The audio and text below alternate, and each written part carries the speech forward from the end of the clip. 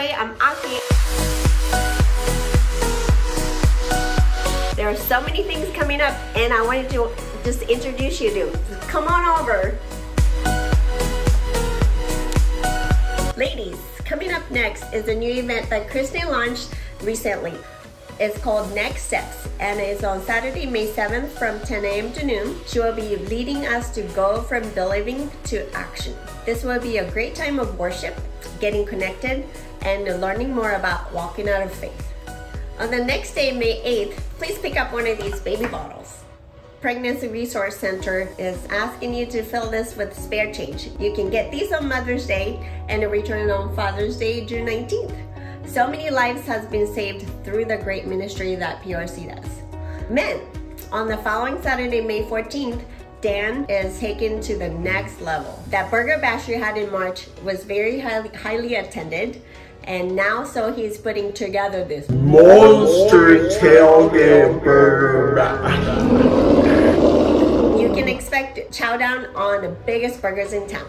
We are calling all men to bring their appetites and their friends to eat, play, and grow together.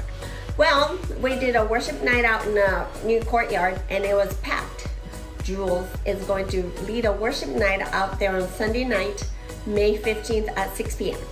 Come ready to sing and praise God with a bunch of songs and some devotions led by Pastor Rob. Bring your families and your life group.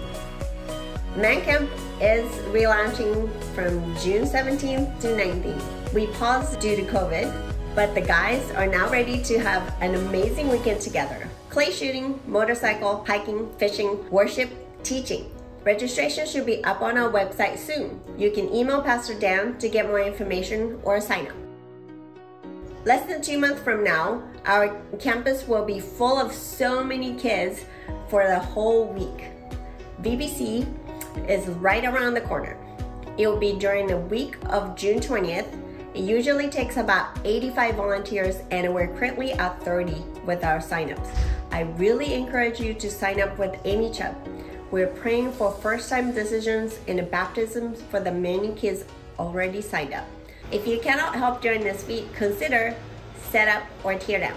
The family camp scheduled for August 5th through 7th this summer. I've got good news and bad news. The good news is that you can still sign up. We have sites to accommodate 75 people and are already stocked up with 69 people. The bad news is that there are only 6 spots left. So bad news is actually a good news that we're gonna have an exciting time together.